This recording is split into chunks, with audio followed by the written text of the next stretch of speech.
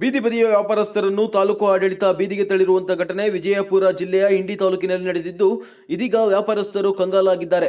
ಅಲ್ಲದೆ ಕೊರೋನಾ ಮಹಾಮಾರಿ ಹಿನ್ನೆಲೆ ಉಪವಾಸದ ಜೀವನದಲ್ಲಿ ವ್ಯಾಪಾರಸ್ಥರು ಪರದಾಡುತ್ತಿರುವ ಸ್ಥಿತಿ ಹೆಚ್ಚಾಗಿರುವುದರಿಂದ ತರಕಾರಿ, ಹಣ್ಣು, ಚಹಾ ಅಂಗಡಿ, ಪಾನ್ ಶಾಪ್ ಹಾಗೂ ಮೆಕ್ಯಾನಿಕ್ ಅಂಗಡಿಗಳು ತೆರವು ಮಾಡಿದ್ದು, ಸುಮಾರು 1,000ಕ್ಕೂ ಹೆಚ್ಚು ಫುಟ್ಪಾತ್ ವ್ಯಾಪಾರಸ್ಥರ ಅಂಗಡಿಗಳಿಲ್ಲದೆ ಬೀದಿಗೆ ಬಂದಿದ್ದಾರೆ.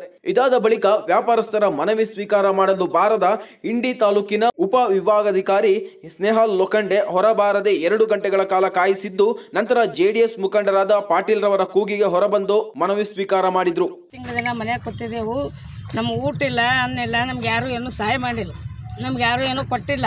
ನಾವು ಯಾರ್ದೇನೋ ಒಂದು ಹಾಲಿನ ಪ್ಯಾಕೆಟ್ ಸಹಿತ ನಮ್ಗೇನು ಇಲ್ಲರಿ.